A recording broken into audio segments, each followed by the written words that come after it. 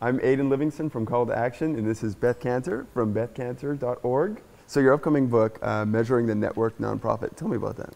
Okay, so it's a sequel, in a sense, to my first book, which was The Network Nonprofit, which was really about culture change from the inside out of nonprofits and their ability to sort of embrace this connected way of working, you know, which includes using social media.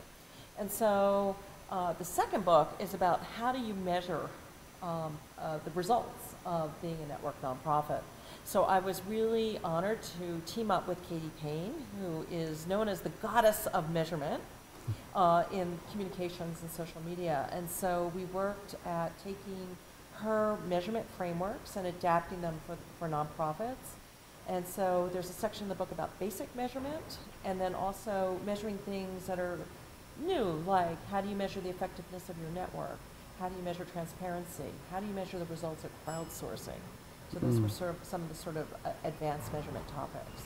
And in my role as visiting scholar at the David and Lucille Packard Foundation, I've been there for several years. Over the last year while we were developing the book, I was also leading 3 different peer groups of 60 grantees who were testing the frameworks in real time.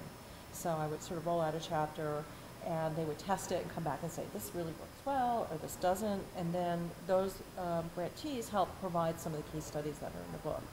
So each chapter starts out with kind of a story, a framework, a measurement framework, and then broadening the lens to lots of practical ways to start to implement measurement.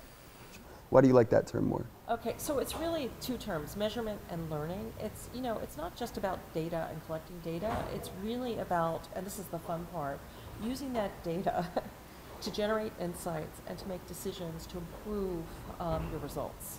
And so it's that whole cycle of measurement from, you know, figuring out what it is that you want to achieve, identifying the audience, coming up with your measurement plan, which actually can be exciting. You know, I've turned around, I found religion from it.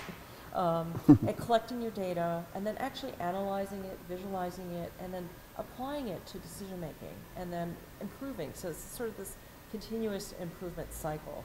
And so that, to me, that was the most powerful part of the book. What are the critical things you think that organizations should be measuring? We talked about this endlessly because, you know, before your organizations can do this, you know, it's a culture thing. And so I kept on hearing this term data-driven, and I kept on kind of feeling like that wasn't the right term. Because you could be driven by your data, but it could be the wrong data. Or data-driven kind of implies that, well, you're not bringing your wisdom to it and other information and other decisions. So we came up with this term data-informed. So what does it mean for a nonprofit to have a data-informed culture? And so before we even get there, there's some cultural changes. And so I'm actually going to do an exercise around this. Is what stage of measurement acceptance is your organization? And there's 5 stages, with apologies to Kubler-Ross. So there is denial, and it ain't a river in Egypt. Okay, so that's like, we can't measure our social media. It's an art form.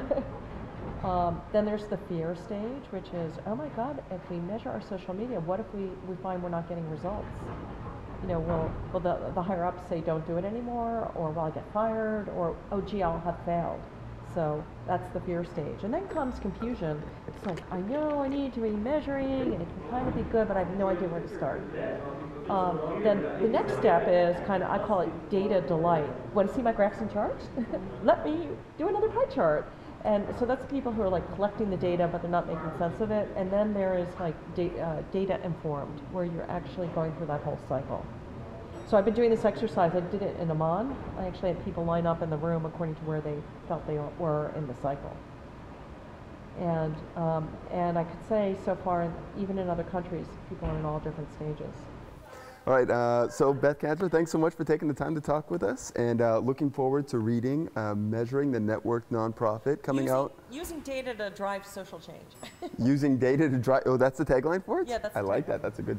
And when does the book come out? October. October. I'm looking forward to it already.